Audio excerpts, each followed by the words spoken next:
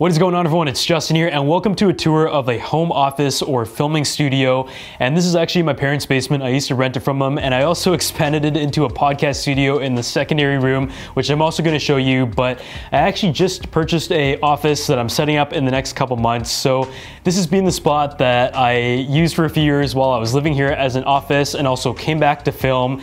And recently, I just decided to really clean it up because we weren't using a lot of the desks in the middle of the room. Just empty it out, give it a fresh coat of paint, have some furniture here that is going to be shifted over eventually, but just kind of freshen it up and give away or reuse a lot of the tech and furniture that we had previously for setup makeovers.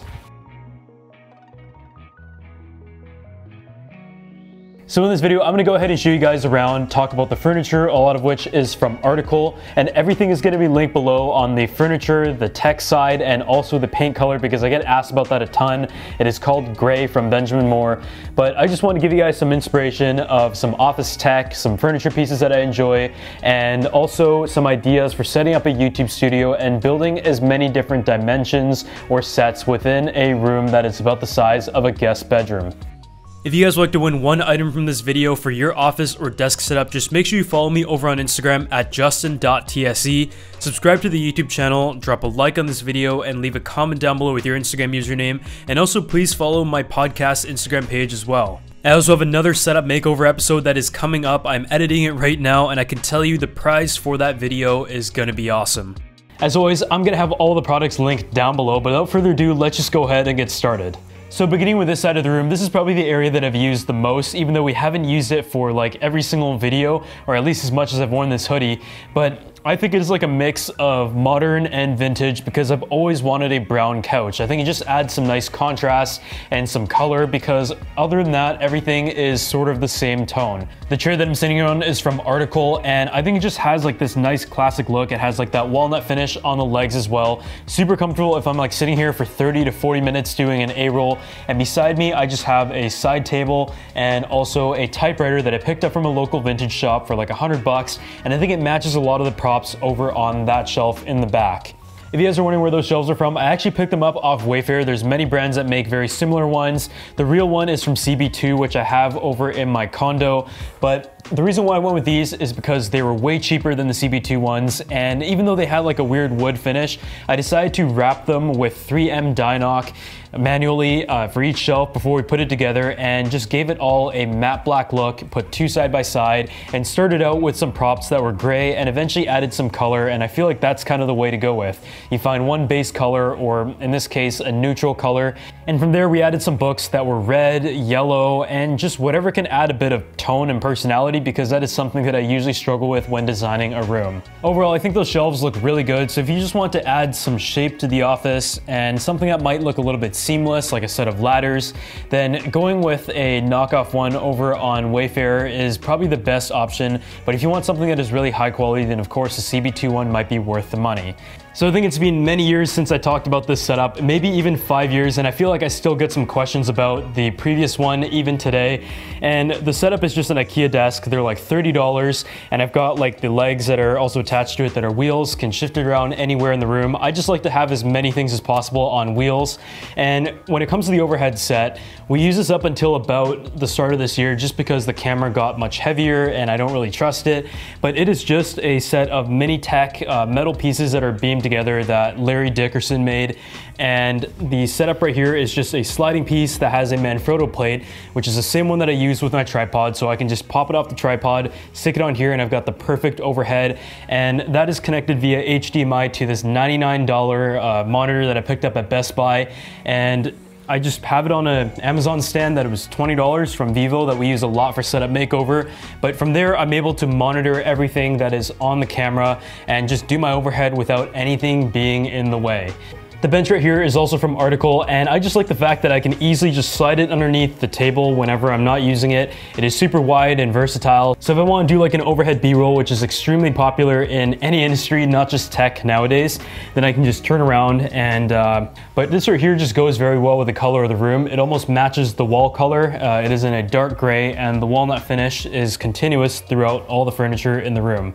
With overhead setups though, there are so many ways to do things, and one of the biggest priorities is to, one, keep it out of the way, and two, cut out any shadows from like tripods and everything. So I would say the essentials are to have a monitor and to set up a stand that can be easily moved around. In this case, I have them screwed in, and if I want to take it out, I just need to unscrew it and it works as a regular desk. So here we are in the podcast setup, and as I said, this is probably the area that I'm most excited about. And with this whole like stay-at-home period over the past couple months, it's gonna be a good time to do things that I've wanted to do for a while, but either had an excuse not to or didn't have much time to. And one of them was a podcast. For those who don't know, it is about business, tech, sports, fashion, and just all the things that I enjoy that I may not talk much about on YouTube in more of a raw and detailed form. Some stories and opinions that I have to give about business when starting a YouTube channel at age 12 and turning it into a full-time business, dropping out of university, and I also have a ton of guests coming, as well as some friends who have come on the show already, and we talk about some of the funny things that happen on press trips and everything. So if you guys are interested, I'm gonna drop a link down below, and I would really appreciate it if you guys went and take a listen, leave a review over on Apple Podcasts. I also have it on Spotify, Google, and many other platforms. We also have a YouTube channel for it for the visual side because I really want to focus on that, and also an Instagram page with snippets and cut downs from the podcast and our guests. So when it comes to the podcast setup, everything circles around the Rodecaster Pro. They sent this out to us and it is being amazing. We can have all of our inputs with multiple guests. We can also plug it into the computer and have the computer stream come in. You can even have phone calls via Bluetooth. There's special effects and optimizations that are built in to improve the sound of voice. It records to SD card. Just everything about it is so intuitive, and even though it is on the higher end, if you're serious about podcasting, this seems to be a very popular one that I've seen around. As someone who's pretty new to podcasting, all I had to do was look at some YouTube videos on how to use the Rodecaster Pro, and honestly, it is everything that I could have ever imagined in one system. The headphones that we used to use are from Blue, but I personally switched over to the Shure Clear earbuds. They're just way more comfortable and honestly look much better on me than these giant headphones. And for the microphone, we use what is sort of like an industry standard radio microphone, which is the Shure SM7B, but I'm still trying to decide if I like the sound of that or the microphone that I'm using right now. This microphone is one that you definitely do not need if you're just starting out, but I got a good deal on mine and a friend had a couple laying around. Honestly, most microphones with the proper setup and a pop filter will sound very, very good. One thing that you do need with this microphone that adds appropriate gain though is the cloud lifter, which is also a couple $100 more and just adds to the entire setup. The tubes that I have in the back that give it like the nice floating LED effect are from Nanlite, and these are ones that are battery powered. They last multiple hours. You can set the brightness, all the RGB colors, and white balance settings. For lighting, I just have a couple soft boxes with a grid, but thankfully my parents' basement has lighting coming in from one side, so you have that very nice gradient on the wall. The slat wall that is in the back of the set was made by a friend because I'm personally really bad at painting and just making anything out of wood, so I just showed him some pictures and he did a perfect job.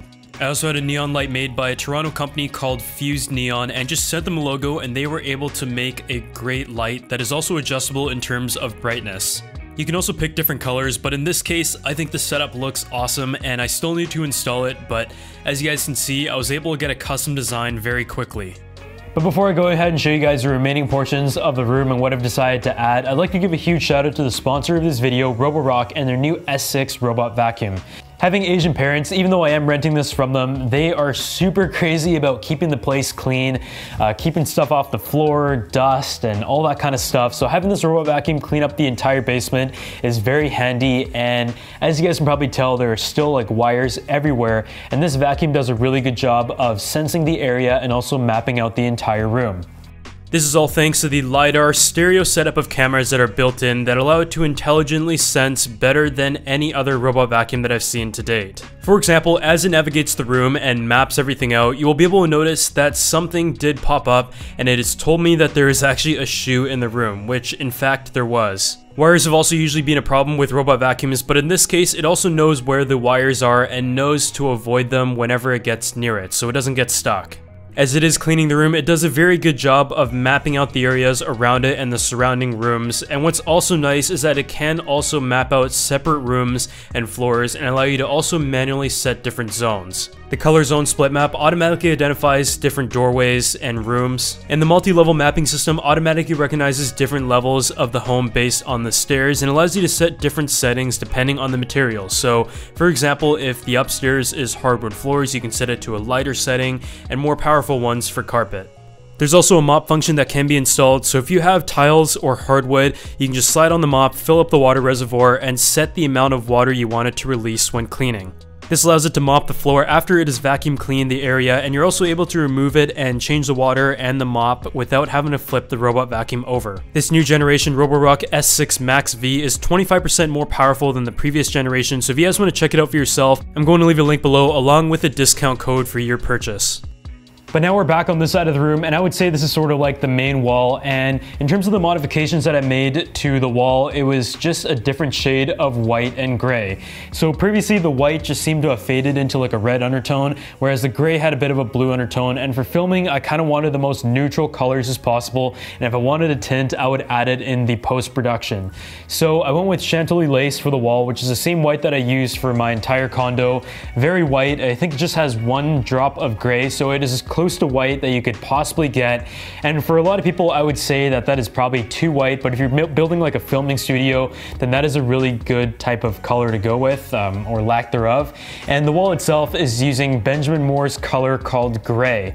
And this gray is rather neutral, and what I like about it is that it is dark, but at the same time with light hitting it like you see right now, it does give off kind of like a light gray look. So it isn't too dark, but at the same time it has a lot of contrast from the white, obviously. On the art side of things, I just have like that Monaco Grand Prix thing in the back, add some color, matches the hoodie, and I love Formula One, as you guys can probably tell on that side, but I just use an IKEA frame, and I think for the price of like, I think $10, the IKEA Reba frame is a great deal.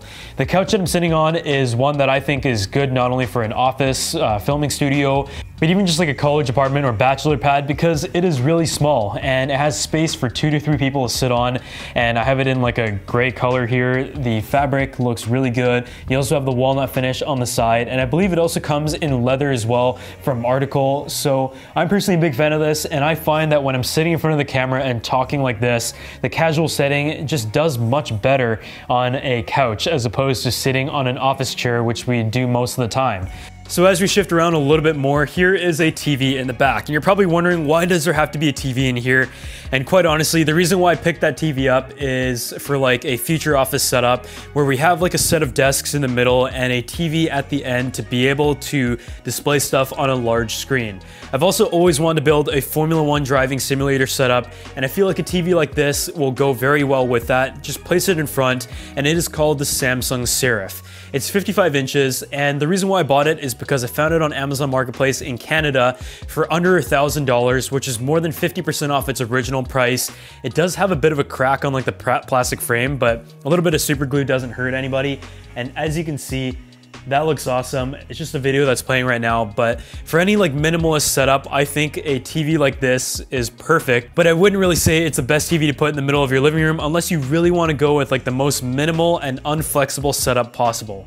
If you guys are wondering why there's no closet door, it's because the doors seem to take up quite a bit of space when you're trying to open them, and in order to maximize the amount of storage and fit the shelf in there, I decided just to take them out and put an industrial shelf that I picked up for, I believe, $100 from Canadian Tire, and I think those are just perfect for placing gear, extra parts, and also some paint, obviously. And I left the extra space open right there to put some of the lighting equipment, tripods, and things that just don't really fit on the shelf that well. The only other thing that we're really missing is the soft boxes, and usually I would have a large dome in the middle of the room as our key light, and also a few other aperture lights that go along the sides to fill it in, but because we're walking around and showing you guys around this room, I decided to take it out just to save some space. So on this side, you guys might recognize this iMac from my initial setups, and I use it kind of as like a wallpaper for the background and a little bit of administrative stuff, but I picked it up on, I think, Craigslist for a really good price because someone was like moving out of the continent. And yeah, I think it's a 2011, the iMac 27-inch, and I use it just like for editing notes, quick research, and emails because all the other work is done at my own place. I just have it on like an IKEA kitchen cart, and I think it's like the perfect size right here. It just stays out of the way. It is a standing setup, so you can just go up to it, use it. And below that, I have an IKEA plant that I just use as like some B-roll pieces. And we also have a Grove Made stand. But if you guys are looking for like a good office cart or even just for your kitchen, then I think these IKEA options are relatively affordable and work great. So last but not least is the IKEA Alex drawer, and I used to have 4 of the desk drawers and we gave them all away for the setup makeover, but I kept one last one right here that is a dark gray and matches the room very nicely.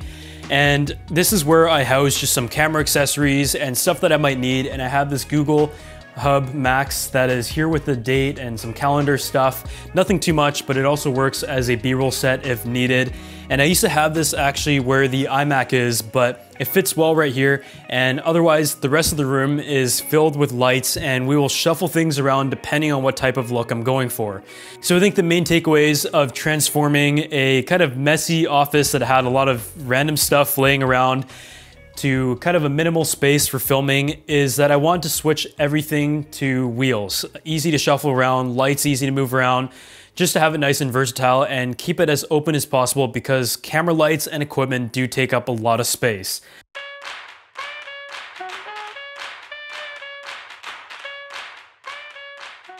So the reason why I left this portion to the end of the video is because honestly the transformation is not that large. It was just a process of taking everything out that I didn't need, using it for some of the setup makeovers. As you can see, my friend Bryce here, who was in the episode earlier this year, we were able to use all of these Alex drawers.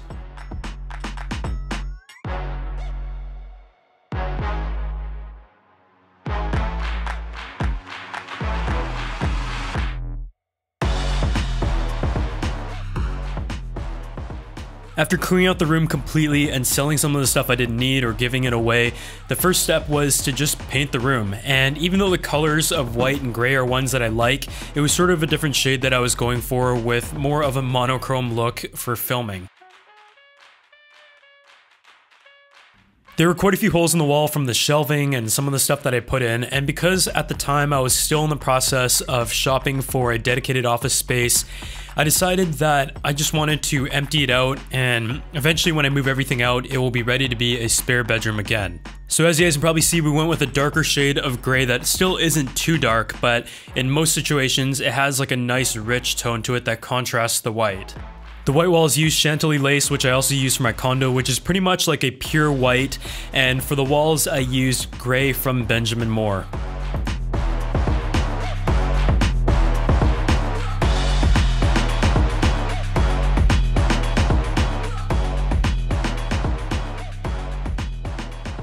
The only other kind of DIY project was actually wrapping the shelves that I picked up on Wayfair, which had this wood finish that didn't look that good. These ones are actually way cheaper than kind of what I would call the real version from CB2, but with some 3M Dynoc, thanks to D-Brand, we went ahead and installed it each one by one using a squeegee and a hairdryer, and it actually turned out pretty nicely.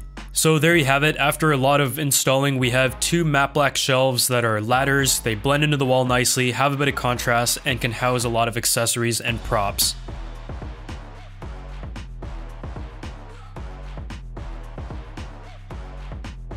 But otherwise, thank you guys so much for watching this video of a tour of kind of like a home office or also a podcast studio in my parents' basement. And like I said, I'm working on our dedicated office in the next couple months as it goes through renovations. And I'll see you guys in the next video.